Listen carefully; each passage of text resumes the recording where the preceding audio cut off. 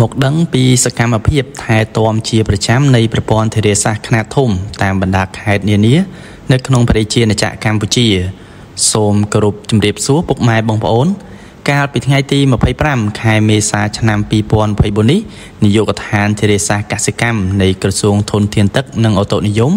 បានរាយការណ៍អំពីសកម្មភាពការងារថែទាំជាប្រចាំប្រព័ន្ធធារាសាស្ត្រខ្នាតធំនៅតាមបណ្ដាខេត្តមួយចំនួនក្នុងប្រទេសជាតិកម្ពុជាសូមជម្រាបថានាយកដ្ឋានធារាសាស្ត្រកសិកម្មនៃក្រសួងធនធានទឹកនិងអូតូនិយមមានតួនាទីនិងភារកិច្ចអនុវត្តការងារថែទាំជាប្រចាំការងារថែទាំខួបការងារជួសជុលបន្ទាន់និងការចុះពិនិត្យទៀងទាត់ការងារថែទាំជាប្រចាំនិងខួបលើប្រព័ន្ធធារាសាស្ត្រខ្នាតធំនិងខ្នាតមធ្យមលោកផាងវីប្រធាននាយកដ្ឋានបានឲ្យដឹងថាគិតត្រឹមថ្ងៃទី25ខែមេសាឆ្នាំ2024នេះនាយកដ្ឋានធារាសាស្ត្រកសិកម្មបានអនុវត្តសកម្មភាពការងារថែទាំជាប្រចាំ O&M ប្រព័ន្ធធារាសាស្ត្រខ្នាតធំចំនួន12គម្រោងដែលស្ថិតនៅក្នុងខេត្តចំនួន12រួមមានខេត្តបាត់ដំបងខេត្តកំពង់ឆ្នាំងខេត្តពោធិ៍សាត់ខេត្តកំពង់ធំខេត្តកំពតខេត្តកណ្ដាលខេត្តឧត្តរមានជ័យ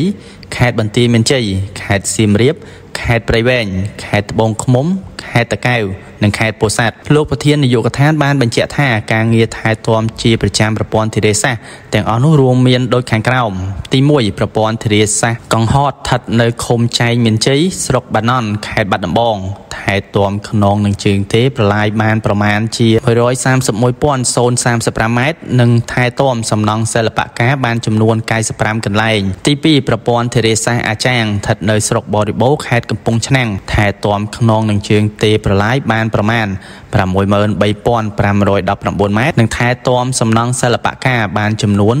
107កន្លែងទី3ប្រព័ន្ធធារាសាស្ត្រលំហាចស្ថិតនៅស្រុកបរិបូរខេត្តកំពង់ឆ្នាំងដែលបានថែទាំខ្នងនឹងជើងទេប្រឡាយបានប្រមាណ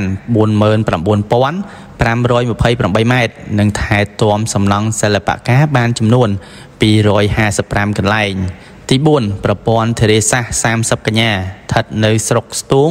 ខេត្តកំពង់ធំថែទាំខ្នងនឹងជើងទេទំនប់បានប្រវែង 14,316 ម៉ែត្រថែទាំខ្នងនឹងជើងទេប្រឡាយបាន 62,292 ម៉ែត្រនិងថែទាំសំណង់សិល្បការចំនួន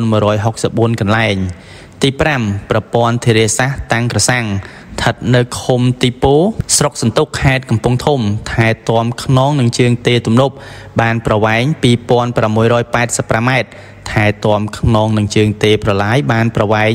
18,737 ម៉ែត្រនិងថែទាំសំណង់សិល្បការបានចំនួន85កន្លែង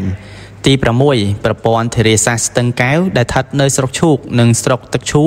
នៃខេត្តកំពតដែលបានថែទាំខ្នងនឹងជើងទេទំនប់បានប្រវែង527ម៉ែត្រថែទាំខ្នងនឹងជើងទេប្រឡាយបានប្រវែង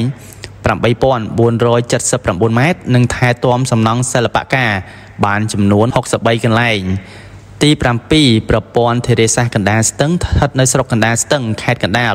ដោយថែទាំខ្នងនឹងជើងទេប្រឡាយបានប្រវែង 46,441 ម៉ែត្រនិងថែទាំសំណង់សិល្បការបានចំនួន121កន្លែង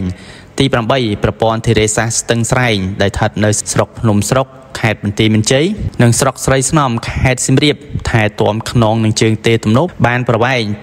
2,984 ម៉ែត្រថែទាំខ្នងនឹងជើងទេប្រឡាយប្រវែង 66,893 ម៉ែត្រនិងថែទាំសំណង់សិល្បការចំនួន90កន្លែងទី9ប្រព័ន្ធធារាសាស្ត្រការពារទឹកជំនន់និងស្រោចស្រពកំពង់ត្របែកស្ថិតនៅឃុំកំពង់ត្របែកស្រុកកំពង់ត្របែកខេត្តព្រៃវែងដែលថែទាំខ្នងនឹងជើងទេទំនប់បានប្រវែង 36,000 ម៉ែត្រថែទាំខ្នងនឹងជើងទេប្រឡាយបាន 53,430 ម៉ែត្រនិងថែទាំសំណង់សិល្បការបាន147កន្លែងទី10ប្រព័ន្ធធារាសាស្ត្រវាយគោជំហានទី1ដែលស្ថិតនៅក្នុងខេត្តព្រៃវែងនិងខេត្តត្បូងឃ្មុំថែទាំខ្នងនឹងជើងទេប្រឡាយបានប្រវែង 7,283 ម៉ែត្រនិងថែទាំសំណង់សិល្បការបានចំនួន116កន្លែងទី11ប្រព័ន្ធធារាសាស្ត្រហនុមានស្ថិតនៅស្រុកបាទីខេត្តតាកែវដោយថែទាំខ្នងនឹងជើងទេប្រឡាយបានប្រវែង